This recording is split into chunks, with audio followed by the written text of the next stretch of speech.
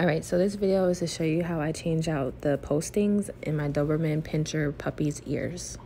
So I change out the postings every 5 days just to make sure that it doesn't get infected in her ears. And right now, and as you can see, I'm taking off the previous tape that I had on from the past 5 days. Ziva does pretty good with staying still while I'm taking off the tape. She doesn't whine or cry or anything. Sometimes she'll move around a little bit, but after a little bit, she'll settle down and allow me to get the tape off. Also, you can hear her in her back right now playing with her toys as I'm doing this voiceover. Taking off the tape actually took me much longer than this video is showing. I cut out a lot of parts just because I take it off really slowly just to make sure I'm not hurting her, and I just want to not rush and rip the tape off any faster than I already am.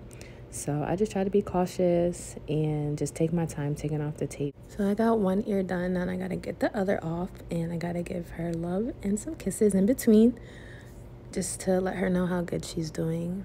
But also when I use the scissors, I use them very slowly, and I'm super cautious because I'm so nervous to accidentally cut her.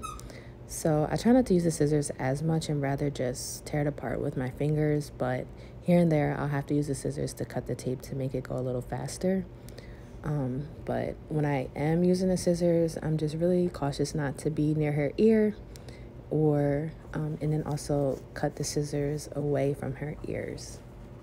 Also, if you are not very familiar with the breed, I'll give you a little bit of background on why her ears are posted. So in previous years, I think the answer to this would be that it helped the Dobermans hear better or helped prevent ear infections. But today, most of the Doberman ears are cut in America already before even receiving the dog, because most owners, they want to achieve that certain look, that intimidating look.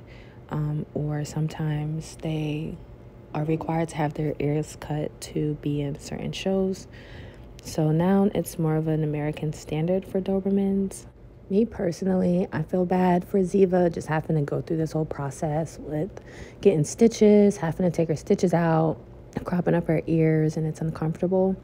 But I have to say, I really do love the look that it gives her. So I'm excited for when this process is going to be over, so she can wear her ears out and look even more intimidating. So this process is really long, like I said in the beginning, so I had to speed things up and cut out a lot of parts. But basically, I'm just continuing to take my time and take off the tape as slowly and efficiently as I can. And like always, Ziva is doing such a great job. I finally got all of the tape off. Yay, Mom. And I just give Ziva some love and praise, let her know she did a great job. And I let her roam around for a little bit without her ears posted, just so she can take a little break. The first time Ziva ever got her ears posted was by the breeder. So he showed me everything on what to do. He demonstrated on her perfectly. And I was really nervous to try to mimic what he did the next time without him there, because I didn't think I was going to do it well.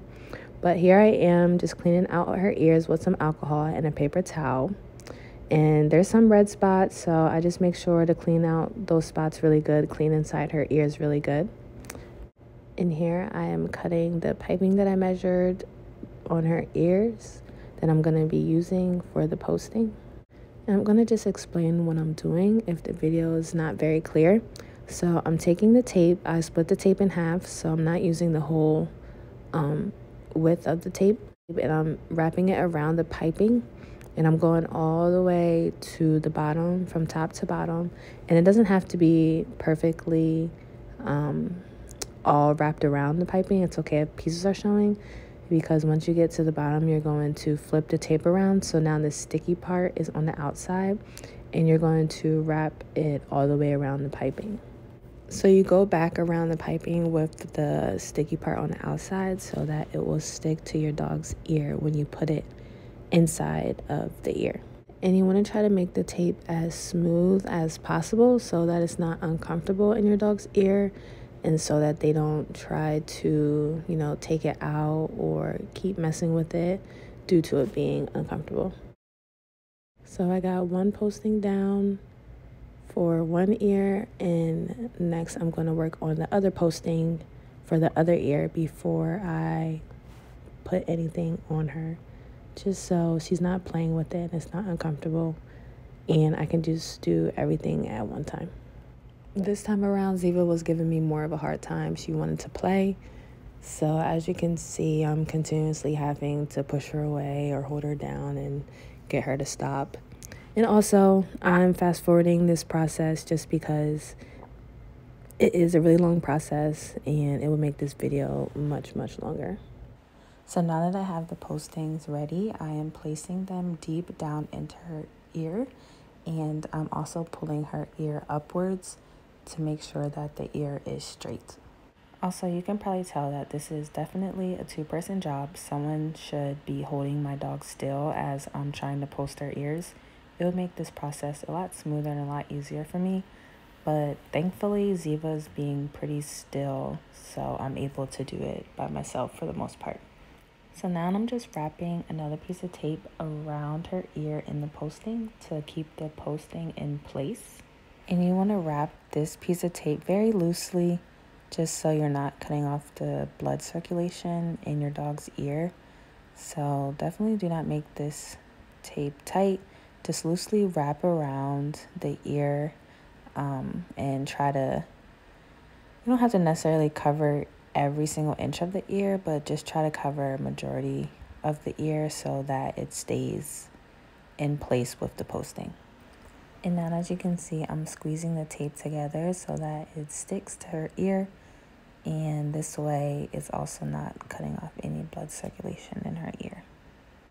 Okay, now it's time to do the other ear, and I'm doing the exact same thing, making sure I'm pulling up her ear tight and pushing down the posting very deep into her ear, but not too deep to where it's going to hurt her.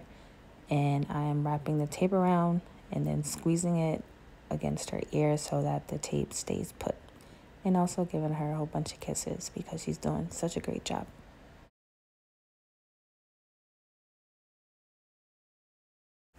Okay, now this is the fun part. Not really. This is maybe the hardest part if she doesn't keep her head still. This is why this is such a two-person job. So what I'm doing is putting a piece of tape in the middle of her head, between her two ears, to bridge them together so that they stay straight up rather than kind of drooping off to opposite sides. So when you're doing this, you want to make sure you're looking your dog face on so that you can see if the ears are even, because you don't want one ear inward more than the other or outward more than the other. You want them to look pretty straight so that when you take it off, the ears will be sticking up straight for you. So after you have the bridge in place where it looks good, you are done posting your Doberman puppy's ears. It is a really long process and really uncomfortable for your dog, so make sure that when you're done, you just give your dog a lot of love and praise, whether that's treats or hugs and kisses, just to let them know how good of a job they did. If you have any questions, please make sure to comment them below, and I will definitely answer them as best as I can. Other than that, have a good day. Thank you so much for watching, and be good.